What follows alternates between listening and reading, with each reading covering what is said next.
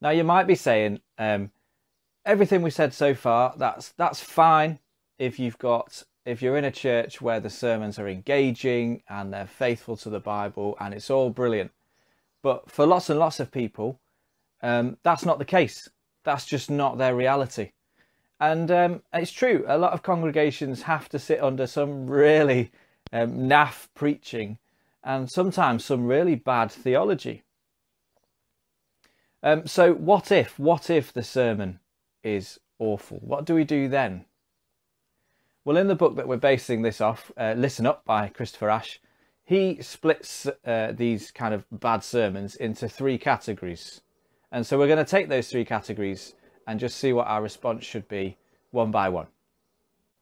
First, number 1, the sermon, unfortunately, might just be really, really boring.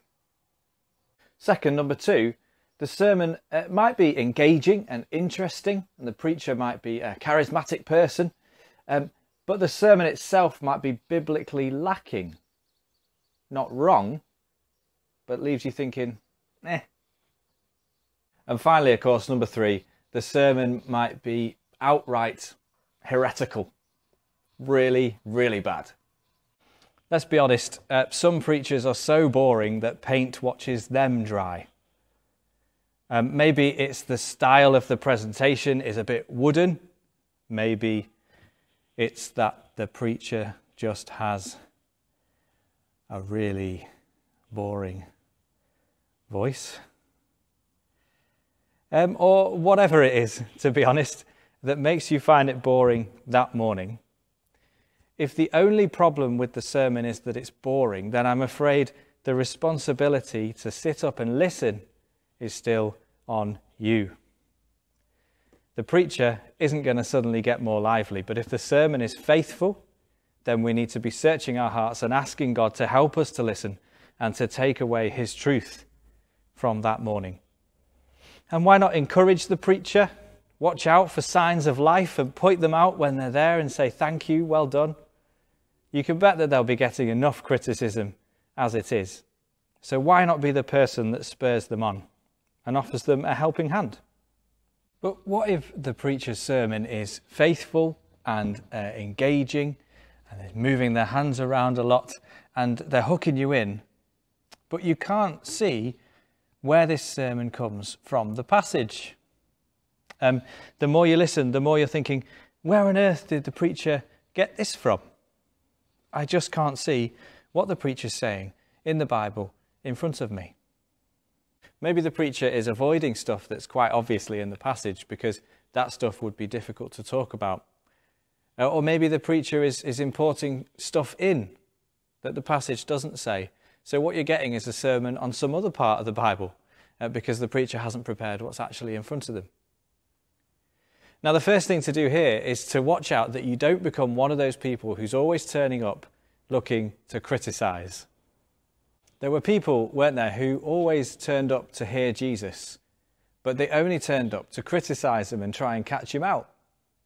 And we want to really be careful that we don't become one of those people who are turning up on a Sunday morning to catch the preacher out because we expect the preacher to make mistakes and get things wrong. Our preachers are only human. And if we're coming to the sermon with a critical spirit, ready to find something wrong with it, then it's actually time for us to repent. So if your preacher is preaching engaging sermons that you can't see how they come from the passage, just go and speak to the preacher. Any wise minister will be happy to be spoken to be corrected, to be challenged, to be asked, where did you get that from in the passage? And even if your preacher won't accept correction, then you can always pray that God will help you take away his truth from what you've heard that morning. But finally, there's a third kind of sermon, isn't there? We've had boring, and we've had, I can't see where this comes from the passage. And in both those cases, the answer is still to sit and listen. But there's a third option. The sermon may be heretical, meaning it's got nothing to do with the Bible. In fact, it might actually be against what the Bible clearly teaches. But what is heresy then? Well, first of all, heresy is something to do with the central truths of the faith. So heresy is not just something that you happen to dislike or disagree with.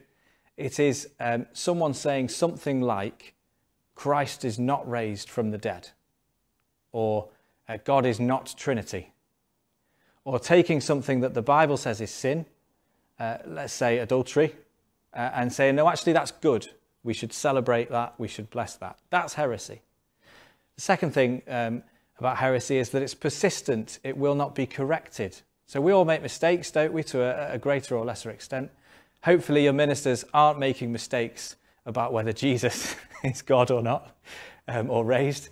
But if someone is open to correction, then that's different from someone saying, no, I'm right. I don't care that this isn't what the Bible says. I'm going ahead with it.